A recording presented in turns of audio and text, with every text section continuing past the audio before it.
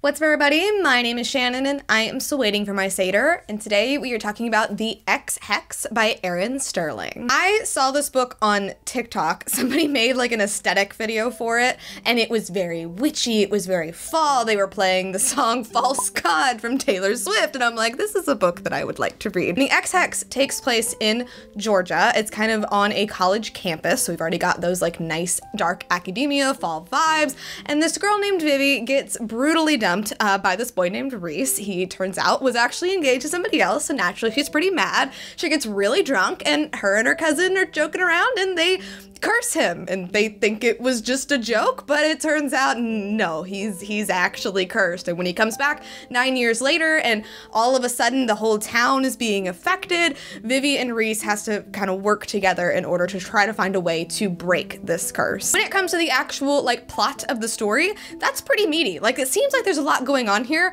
but not a lot of time is really devoted to it. I do wish that like this was a romance novel, and like I understand that, but with how much of a plot like this kind of had, I do wish more time could have been devoted to it. I feel like it gets wrapped up pretty quickly. I feel like the stakes are high, but they don't really feel real because we don't spend a lot of time to it. Like, obviously this book was focused on Vivi and Reese reconnecting. They have a lot of sexual tension. Like, this book is pretty spicy. So I think that maybe the plot should have been taken down a few notches because it gets like really involved like within the town and like bloodlines and ley lines and like all kinds of stuff. And I think that without that, it would have been a little bit better. Because as it was, I loved the romance. I think Vivi and Reese were great. I even liked when the book kind of got a little bit fluffy with their relationship later on, because I feel like they just really worked together. I really liked that we got both of their perspectives. Like, being in Reese's head just was really awesome, and I loved seeing like his thoughts and his feelings and how he felt about the breakup and everything with that.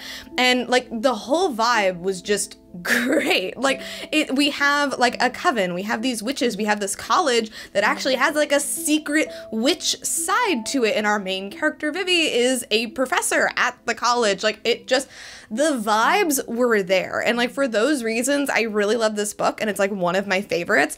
But I am only giving it a B+, and that's just because like reading it I'm like, yes, this is good, I'm loving it, but then you reminded of like, oh yeah, and this plot is happening, and that's kind of how the book is. It's like, oh yeah, I guess we need to like go back in and there's this ghost, and like, oh right, we were doing something else. So I feel like it just feels a little bit at war with itself, but it's still 100% worth the read because it is really, really fun. Like, if you liked The Love Hypothesis, this feels like a Raylo fanfiction. Like, it really does. I don't know if it is, but Erin Sterling, like, I'm looking. I would love to read more books by you, especially if they have all this type of vibe, because I was just really, really feeling it. So when it comes to the Ex Hex, I would just say, like, even though going into it, it looks like it's gonna be like a beefier plot alongside that romance, it's not. You're just in it for the vibes, and honestly, like, that is totally fine. So solid B+, definitely want to read more from this author. But anyway, thank you guys so much for watching this video. If you liked it, be sure to hit that like button down below, and don't forget to subscribe to Talk Books with me every week. That is everything I got for today,